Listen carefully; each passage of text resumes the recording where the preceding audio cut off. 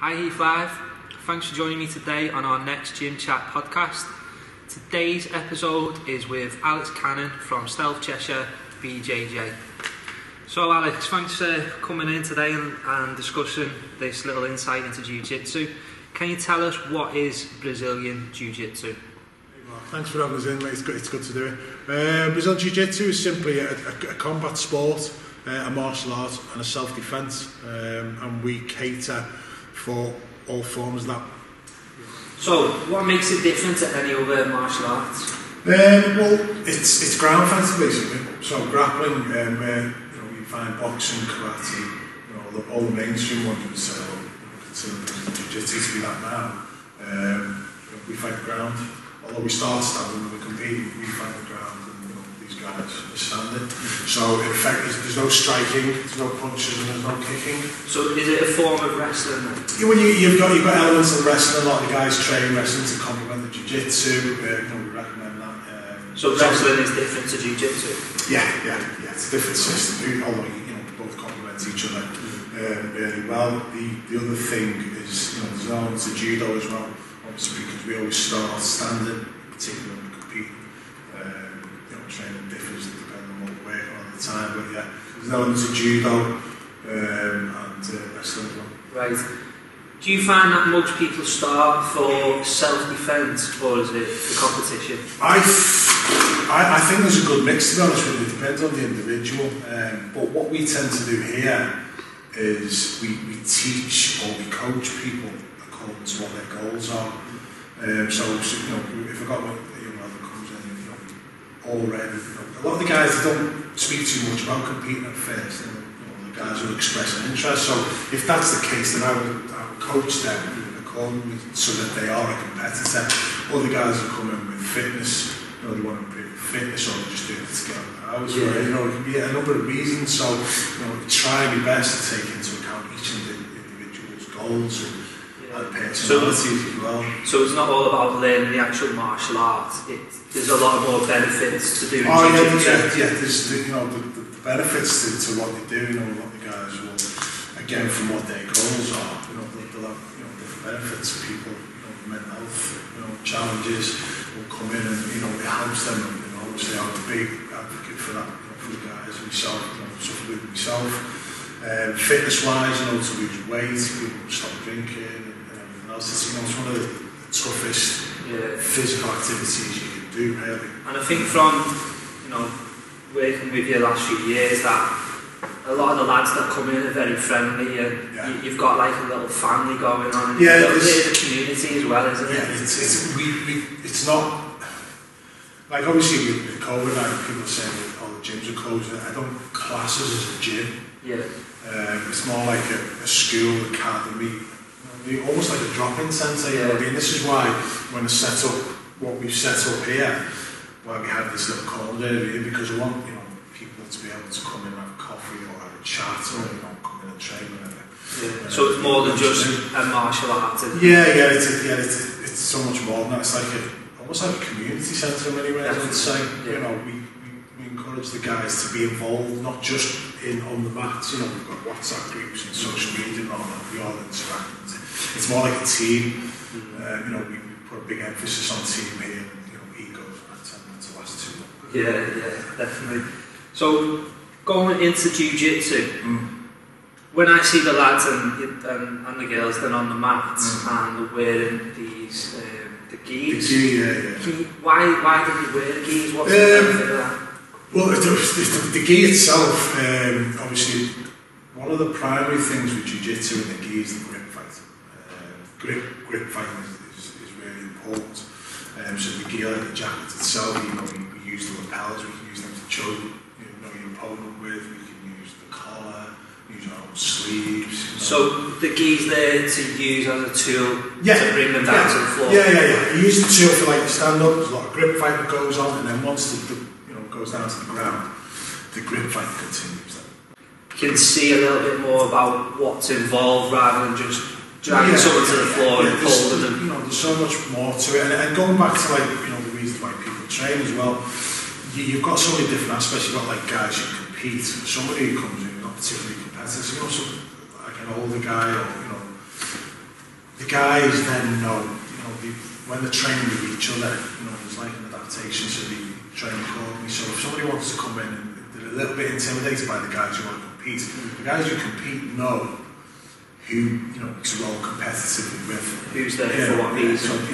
So if anyone was intimidated walking into Brazilian Jiu-Jitsu, I imagine the majority would be the same way. People don't understand. So like we get 16-year-old lads, 17-year-old lads. We've got Morgan, who's 17. I think she's 16, 17 at the moment. She comes in, she rolls with the guys. But the guys understand, recognise the difference between the physicalities of two people. So when you get a big guy coming against a smaller, more advanced guy coming against a new white belt, it's they adapt. And I think for like someone new or interested in Jiu-Jitsu, it can be an intimidating environment from the outside, but from what I've seen up here, when you step in and you do open the door and take that first step in, you are welcomed. Everyone's friendly.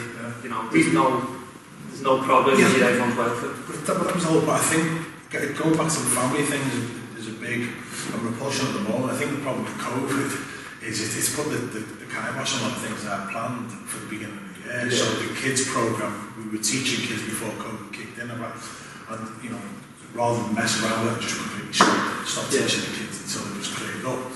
Now, when we're going back to having the kids program, we're going to have this place rammed with kids, rammed, you know what I mean? And it's going back to like these difficult times now. Is like it's just going to be so much better once we're able to open again. Get the kids in, and we're going to have family classes where dads can train with the lads and daughters can train with the mums and so forth. So it's they're then comfier. Women's classes, all that. That welcoming thing. Once we're able to do all that, it'll be even better. Definitely. So going back to the start for yourself, when did you start Jiu-Jitsu? How did you get into it? I think it was about, it's going to be 10, 11 years now. Maybe a little bit longer. And at the time, I used to play a lot of football. I was young in my 20s in the forces, and I ruptured the ACL. So from that point on, when I still not really playing much football from that point. For that period of time, then my 20s, late 20s, going into my early 30s, and just pretty much giving up on a lot of things, including my health. So I put on a bit of weight. I reckon I was walking around, maybe 95, 100 kilograms at the time. Right. I think I would have been 34. Yeah, 34, so not young. So late so early to start and what got me interested was UFC. Now, I've not watched UFC for a good while now because it's all changed, but when I watched the UFC, it was the grappling side of it that got my attention, got my interest, because it just, the technical side of it, having to use your brain to approach what you need to do on the ground is really different, and obviously there's the side to stand up as well, but that just attracted my attention. So I found that the nearest place to me was about a 5-minute walk. I was just in a community centre, a few guys who were just, I think they just started themselves really. So there was only a couple of blue belts at the time, and we were kind of like teaching ourselves. So we'd have a guy, Carl Fisher, who was, he was a purple belt at the time. Carl's been doing it for years. He's down in London now with Wimbledon. He would come in, and it was literally, I think he was every 2 weeks. So we get a purple belt and come and teach it every 2 weeks for an hour and a half. And then outside that Mike was super very new to themselves, and he'd had a lot of martial arts experience. So how many was in the group at the time? I think when I first went in, it was only small because it was mixed in with like a Wing Chun group as well. Right. So these guys would do Jiu-Jitsu and they do Wing Chun or something like that. But then when I started, it seemed like the Jiu-Jitsu was just going like that. It was just expanding, and more people were doing this. Then it became its own separate thing within that course at the time. So there'd be varied numbers. I would say it's much more than 10 at the time, really. No more double figures. So from when you first started, when was your first competition? It wasn't long after, I think about 3 months to be honest with you. How'd you get on? And it was an interclub one, so it wasn't like a proper comp. So I've been training probably about 3 or 4 months, and I always had the idea that I wanted to compete, but it may have been longer. But at that point we'd not done too much stand-up, so obviously when you compete everyone starts standing up, you get the takedown, and you go from there. So I'm at this club, it was in a gym in Bradford. It was Combat Bases, one of there, who was with at the time. And And I went in there, and it was, I don't know if I'm going to take that. Like first competition? So I'm like this, literally 2 minutes before I'm going to go in, and the room wasn't much bigger than this. Yeah. Right, and we rammed all off the side of the match, we just rammed all these people, some intimidating looking guys. Yeah. And I was a bit of a fatty at the time.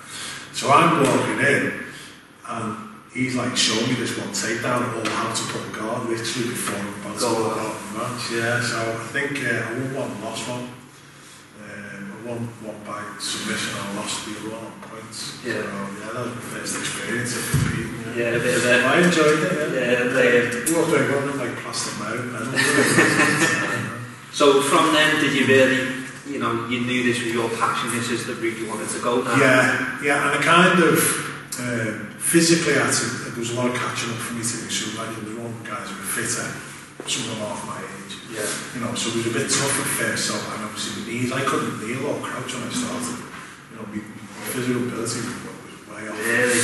And that's why I say to a lot of the guys, about this injury and that injury. So and I'll explain to them what my story was and how Jiu Jitsu helped me in terms of my flexibility, my joints and everything else. So it's it was a bit of a transformation for yourself. Yeah, but I kind of took to it mentally.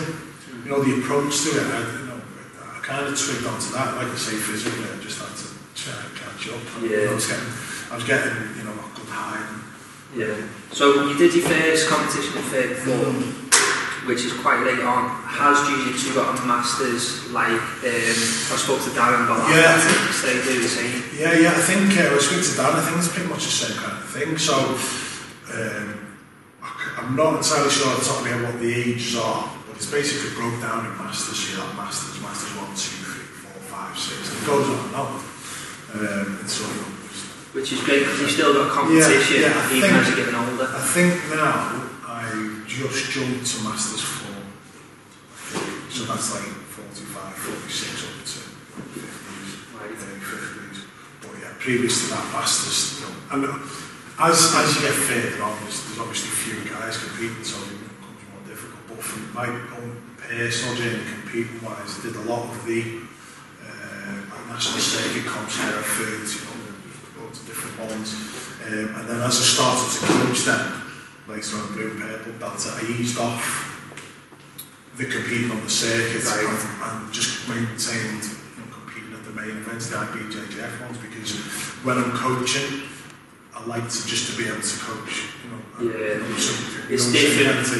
It's different. Whereas you're coaching people, but then also you've got to train yourself to do the competition. So when we get guys competing at say Blackpool or in Manchester or something, I will enter them ones because there'll be about 5 or 6 lads. And I need to be able to make sure that they've got to be your focus. Yeah, they're the priority. And then again, I think that's why starting so late is a benefit to my guys now because. It's not about me really now. My goal has changed from I'm still going to compete, but want to change from my competition record to developing some real competitors, proving your members, but at the same time that team element is more important. Definitely. Now we've got some nice medals on here, haven't we? There's a couple behind you. What are they from? Well, these. You've got the 2 big ones there, the Masters. You've got the Masters, which is how I inherited that one there. Now that's purely from, like we were saying, the competition, so you just get the older competitors there. The IBJJF ones, when you go to them, you've got like the young stars, all these athletes that come through, all these stars and that, and then obviously the Masters at the end. So I would say IBJJF would be the main ones, and for me the National Masters were the 2. So personally, you've done very well, coming from 34, panicking what they were doing. The competition record was alright, I would like to have competed more, but for injuries, and then obviously as I've kind of gone into coaching a bit earlier than you ordinarily would maybe, or I would want to, but maybe my goal was just to be a better coach than to be a better competitor. Now, next to the medals, we've got the belts. So in Jiu Jitsu, is it similar to like other martial arts where you got a different colour belt so you work your way up? Yeah, I don't know too much about the other ones. What we were like karate for a while, they have a number of different colours. With Jiu Jitsu, it's literally white, blue, purple, brown, black. That's it. And it can, you know, different affiliations, different gyms now, they have a different approach to how they promote. Right. You know, so time scale, you know, it depends on the individual, it depends on the gym, how they, you know, we don't have like don't have a test. You know, so my guys are white belt now, they don't have a specific test where they have to do certain things to then be blue belt. It's basically a watched over a period of time, and then if they compete, you know, I gauge how they're developing, looking at how they compete. Guys who aren't competing, I watch how they're, you know, shaping up on the mat, and that's how. So you're able to judge when someone's ready to take off. Basically, you know, on how they are on the mats as opposed to past any test. I suppose it depends how much time they put in on the mats as well. Yeah, and I always say to the guys, you know, more time, it's like anything else. You know yourself, you do more time in the gym. Yeah. Things are going to improve. It's the same for the guys if they want to get better at this. You know, if they want to get better themselves, which, you know, you find in the gym makes you a better person. You know, the guys on here, when they're doing it, they feel better about themselves. Definitely, definitely. On average, how long, I know you just said, you know, you can't really say, but any idea on what as a new would be to get to black? Yeah, well, I can give you a couple of examples. And again, it depends on what your goal is and your approach. You know, Kit Dale, who's, you know, a well-known grappler on young belts, you know, he's competed the worlds and so on and so forth. He's things like Australian Championships and past American and stuff like that. I think it was 4 years he got to black belt. Really? Yeah. That's quick, isn't it? Yeah. But, you know, I couldn't really average it. Again, it depends on the individual. Some people would take 15 years to get to black belt. Yeah. 10 years I was rugby brown, it's come to 2 years as a brown belt now. It depends. It depends. The guys, I mean, looking at the lower belts going from white to blue, again, it depends on the individual. You know, we've got some guys there that just like take to it. It could be a year or two. Yeah. Other guys, you might do 1 hour a week and it could take 3. Yeah. I think that, you know, each one of mine, each belt has a bad injury, so the white to blue belt, he was winning all them comps at the time. It took me 3 years to win blue belt. Yeah. After the number of comps, you know, there's no easy fix, and that goes down to the guys here as well. Yeah. So, but you've got to learn it, haven't you? Yeah, you've got to learn. Yeah, and what I always say to the guys is when you do get your blue belt or your purple belt or your brown belt, you're going to be ready for that phase. You know, you're going to be ready. Honestly, some people think, you know, relish the challenge of just not being ready, but you know, step up. Yeah. So we'll go back to competition. So on a competition day, I think we'll watch a little video so it's a little bit easier to explain what's actually happening in a competition. So on the competition, what's actually going on the mat? What are you trying to achieve? Okay, Alex, so obviously we see you starting off on your feet. Yeah. What is the goal here? What are you trying to achieve? Alright, so the aim for me though is to get the takedown. Now, that there's a take machine referee, it'll give you 2 points. Right. Now, with the takedown, with any change in position, you have to hold that position for 3 seconds. So I've got the takedown there. So from this point on now, my aim is to pass the guy's guard, which is to simply get around his legs, under his legs, over his legs, however way I can, into like a side control position, or, you know, there's a number of different positions that we've got, you know, that we can explain, but my aim is to obviously get passed around the legs and get a submission. So if you try to get him on his back? Well, yeah, I've taken him down to get him on his back. So I have to get him on his back and keep him there for 3 seconds in order to get them points. And then from that position then, I have to try and get past his legs. His aim is to either submit me with a choke, triangle, arm bar, whatever he can, or to sweep me to get me on my back. And then he would earn points there. Right. You see, so there's a lot of, in that position there, closed guard now, which is not ideal for me. He can be quite comfortable there. So once he opens his legs, that's not my cue. So as soon as you score your points, you know, it doesn't look like you. No, you back up, you stay on the floor. You stay on the floor. That's it. Once it goes down to the floor, unless the referee starts, even if you're out of bounds or anything, the referee will bring you back to the centre. But you know, it's so the different moves score different points. Yeah.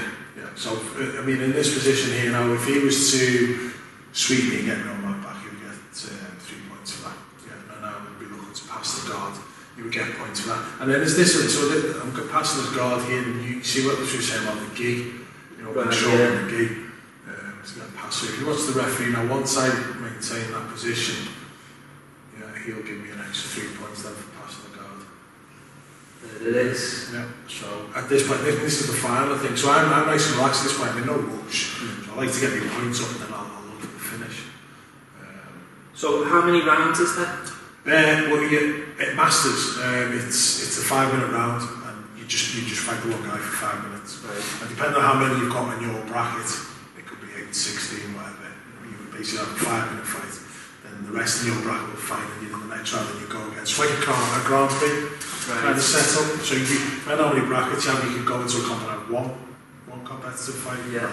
2, 3, 4. You know, the younger guys go to a combat 5 or 6. That must be draining. Way too long for that. I mean, holding someone down for, you know, I didn't say it's surprising because you're using everything. Yeah. You're literally using everything.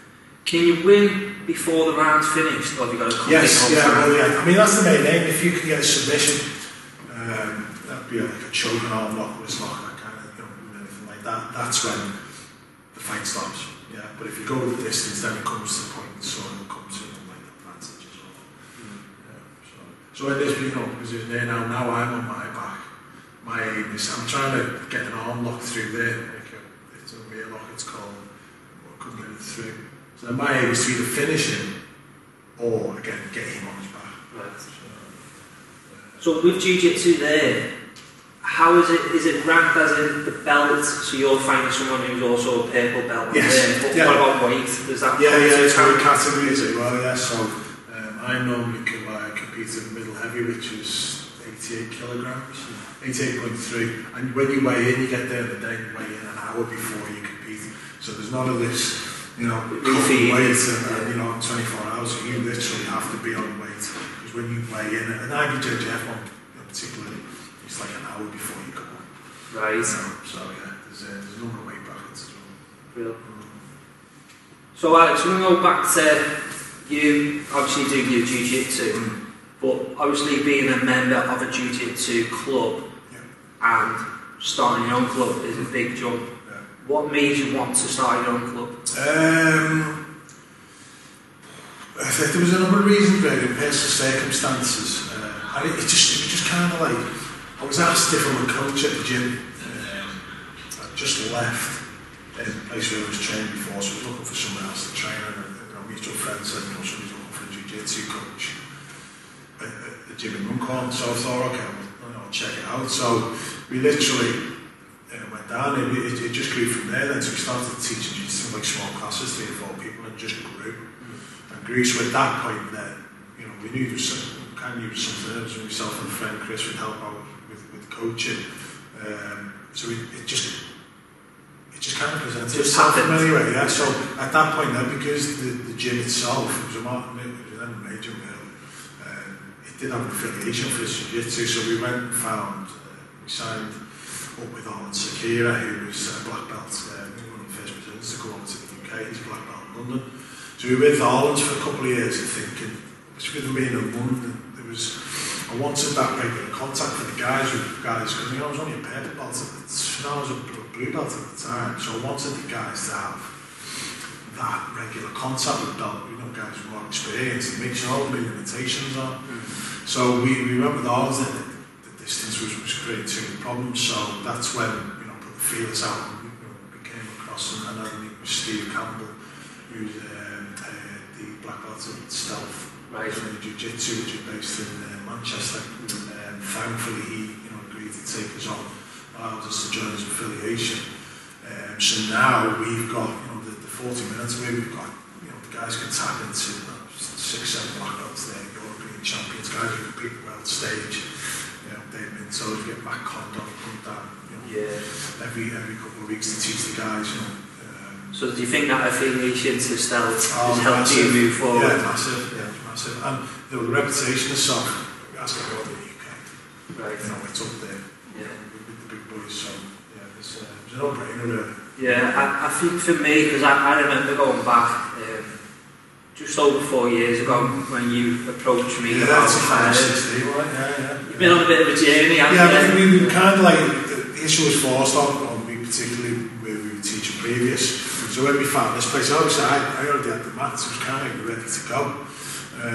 So, we we came here, and there was just something about this place that, because it's like kind of like a one-stop shop, and I'm all about, you know, I don't want to be going here, there and everywhere, and it was obviously yourself and all the guys were just so helpful, made us feel welcome, wanted us to be here.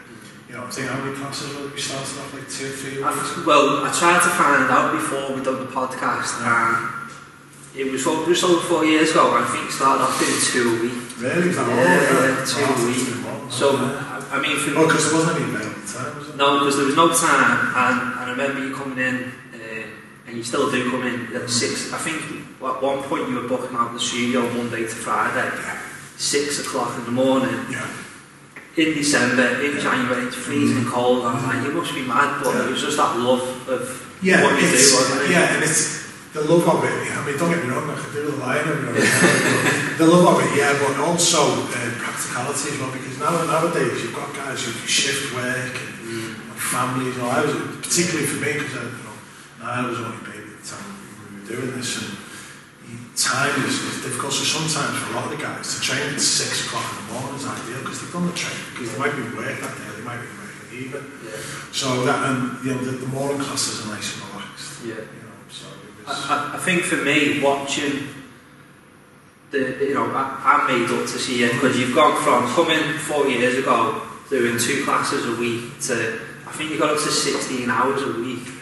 Doing different classes, you know, different ages, even the kids' classes, and you've got to a point where you've made your dream a reality, because now you've got this fantastic facility from nothing, literally nothing, knowing that you wanted this to happen. And every time I walk through that door, I smile. And I don't know how many times I've said to you how happy I am to see you in your own space, because I know what this room used to be. I think it was just a storeroom. SOG, RJ Lewis have done a great job, but then you've put your spin on it and made it into this. Everyone I bring through that door goes, wow, isn't it lovely here? It's just great to see that you've come from here and you're now there. And I think, obviously, we are in COVID times, and it is tough times. I think it's been difficult because you've opened, you took the plunge during a tough time. I mean, we had that conversation obviously with John. It was a gamble and risk, but it was one that if I didn't do now, it probably was never going to happen. You know, we go back to that 16 hours. This was a necessity because we wanted to be able to put on classes through the day. And obviously, when I left my previous job, I was in for 17 years. It meant that there was no choice. You had to. I had to then fill up my days. So, and I didn't want to leave the heath. You know, I spoke to you other times. There's got to be somewhere out there. We could just knock it through and make it. Just throw your mats down. And like taking them down when we were in the main gym there was just a nightmare. So now obviously you've got to put them down permanently. And the place is literally has transformed into exactly how it had in my head for a couple of years. Like I said, that dream's coming a reality. And I'm sure, you made that commitment in the toughest time, and I think it'll pay off for you down the line. I know this place is going to be back to, and you will be successful. Yeah, like you said, with COVID, we've not had a chance to do any openings or anything like that, and there's a lot of work went into this place. Lots of people behind the scenes. Obviously, you guys at the Heath, the office who helped, got guys who supported me financially to get this. Obviously, Alex, Mrs. for now doing. I can't paint. Don't do that. So it's like she literally pushed me through a lot. Because at the end of the day, to make something like this a success, you do need support anyway. And even the lads that chip the lads, all the lads were coming in, painting, doors are great, smiling, and everyone was dipping in. Everyone was getting involved. So it was a really good team effort between everyone here, and obviously the Heath as well. And I think when we're allowed, we definitely need some sort of celebration. Oh, it's going to be a huge party. Just to celebrate it. Definitely. So, how have you been dealing with lockdown? Because it has been tough for everyone. Yeah, me personally, both. Personally, just about getting through. Obviously, I mentioned before, the mental health thing, locking me up. Well, not locking me up, do you know what I mean? But it's kind of telling me that you've got to, I'm pulling a party line, and we did as a club as well in the gym. We followed all the protocols. We got the QR codes, we got the masks, we got the hand wash and everything else. But thankfully the Heath, and we knew going into it this time, a bit of a gamble, but thankfully the guys in the administration of Final Society, were being very supportive. So, and the majority of the guys have kept on the membership, so we are, whereas the club will be okay. Me personally will be okay as well. Just want to get back to training. Just getting through it, isn't it? Just getting through it. So how are you keeping in touch with the lads? Yeah, we've got a WhatsApp group. There's plenty of bands going there, and we've created a cycling group now. So a few of the guys will get together. We'll do like 3 or 4 rides a week just to keep going. Yeah, it's important to stay in touch, isn't it? Yeah. It's difficult because a lot of the guys, this is their release. So now you've taken that away. We know we've got our opinions on what's happening at the gyms, but they've got can't work, can't train. We've got to do this, and that's got to have some detrimental effect not only financially but the mental state. Definitely, because like you said, it's much more than just coming in and doing. This is what we want. The guys come in, we're out here all day. If anyone feels inspired from watching this video, and you want to get involved in your jiu-jitsu, how do they do it? Yeah, that's absolutely anyone that, women, men, all ages. So basically, if you want to get involved, you can contact us through Instagram at Cheshire BJJ. On Facebook, we've got a page on there. Our website's down at the moment, and all the contact details are there on Instagram and Facebook. That's brilliant. Yeah. We've got a phone number at the gym as well, so you get in contact through the Heath Leisure Suite. Yeah, Heath Leisure Suite or Heath Live. Yeah. So I think we'll end it there. Sure. I've enjoyed coming in today. I've learned something new. I've learned more about jiu-jitsu, and honestly, I just wish you the best of luck. We'd love to see you in this facility. It's fantastic, and I just look forward to seeing the club grow even bigger. It's great to be here. It's perfect place for us. I was just thinking, maybe we should just drop Jake and stick a gear on bar, practice the jokes on it. No chance. Cheers, mate, thank you. Right, cheers, Alex. Cheers. Thanks for watching, everyone. Heath Live. Take care and see you all soon.